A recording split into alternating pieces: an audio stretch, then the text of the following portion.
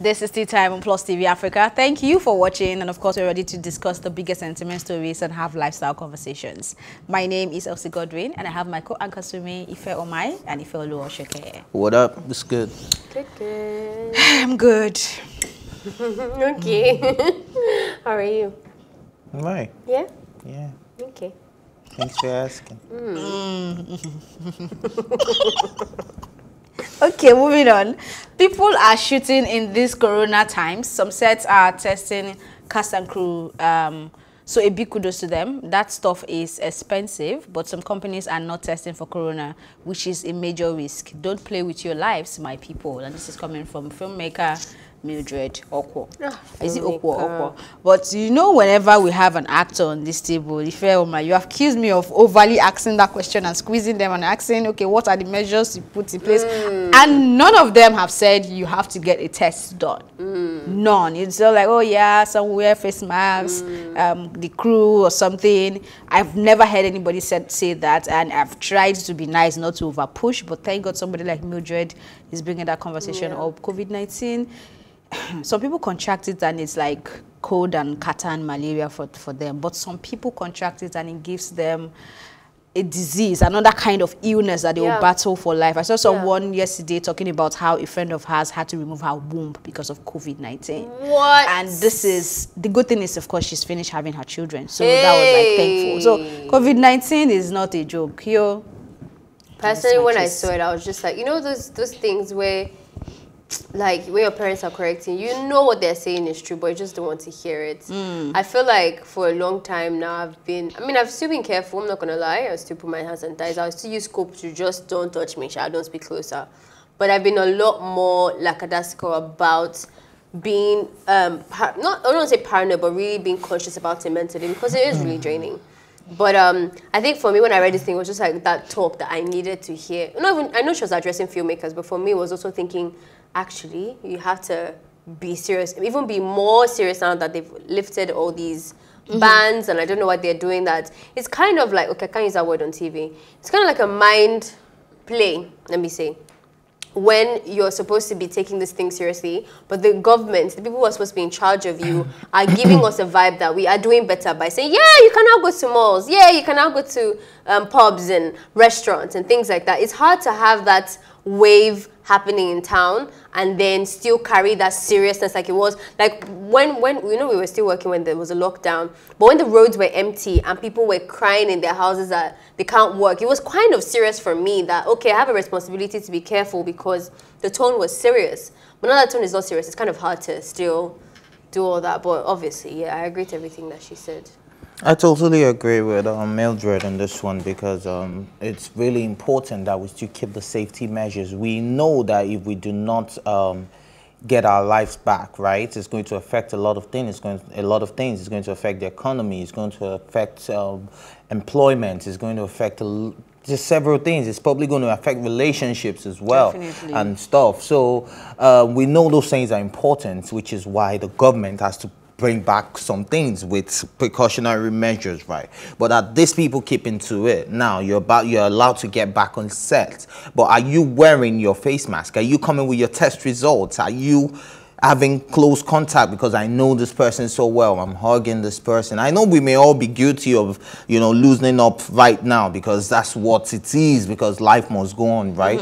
I saw a festival in Wuhan that they were packed, maskless festival. I don't want to hear that name, fam. Maskless festival goers, you know, all packed in one place. And then, you know, like, everybody just needs to sit back, at least before you go to bed every night, and just think about it. It's still there. Look out your window and be like, yeah, I see you, COVID.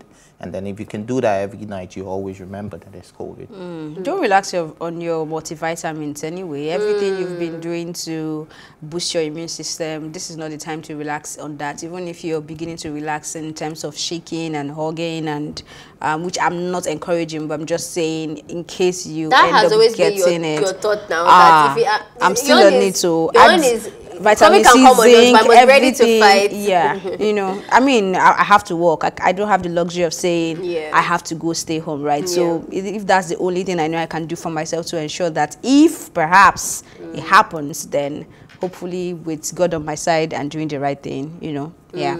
Okay. But anyway, moving on to the next story. Brandy credits therapy, meditation, journaling, her faith and thoughts of her daughter for ultimately improving her mental health and for saving her from depression. I think this brought me back to when we're talking about therapy in this part of the world, and we actually do not really see it as a big deal, but it works for a lot of people. Sometimes all you have to do about certain issues, they say a problem shared is a problem solved, right? Half solved. So if you share your problems with somebody, especially somebody that is experienced, somebody who's not judgmental, somebody who's probably had different experiences, and you share with them from all their experience, their gathered experience together, they probably would have something positive to tell you that will probably cheer you up or make you feel better about your situation. Sorry, before you go on, sorry to cut in there. When it comes to therapists, it's not necessarily about experience. They're actually trained to listen and understand and look at it from different perspectives. So a therapist doesn't have to be like an older person. You see, yeah, that wasn't even so what you know when you added experience into it, that wasn't what I meant. Was as a therapist, right? You've met different, you've seen different cases.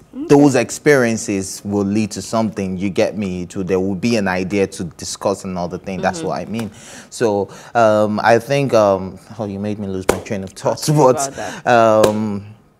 finally, I like meditation as well, because you need to know where the root cause of the problem is from. Is it from you?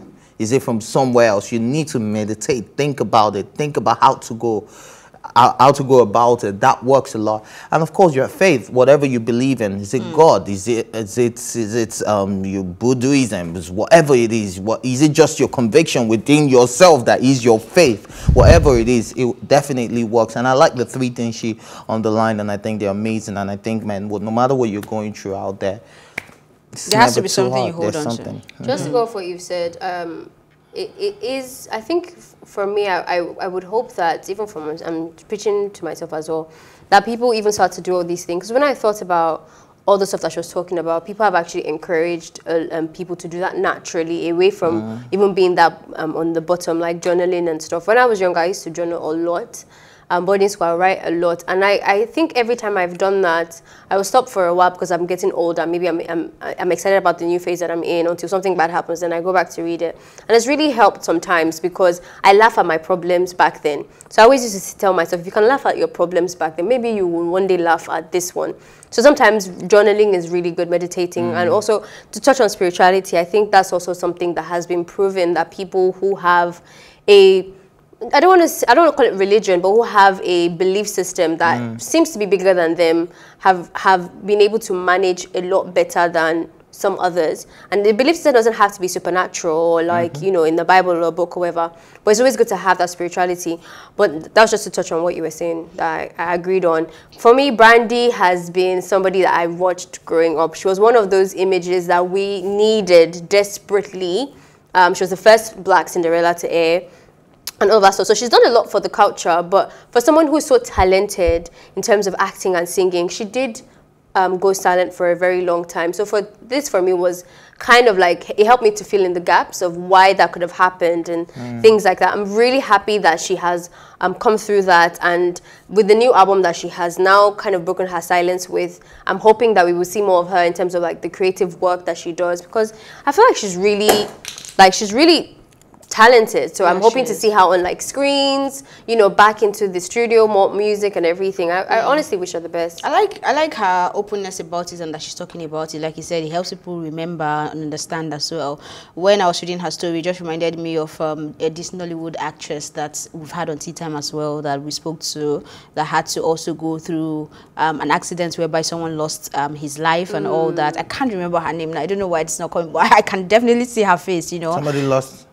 She had an accident, in a car accident, and Brandy also had the same. You've been above Yes, thank you very much. So it made me put them side by side, and also how she was also able to like come through it. She talked about depression as well. It's not an easy thing, and also having to fit in that perfection that it seemed like this is Brandy. She has to be this, she has to be that. So those were two things they had to battle at the same time. I like that she's talking about it, and it just goes to show that there has to be something you hold on to, whether it's God, whether it's there has to be just something that makes you believe that life is worth living. And when you find that one thing, it's usually very special and good.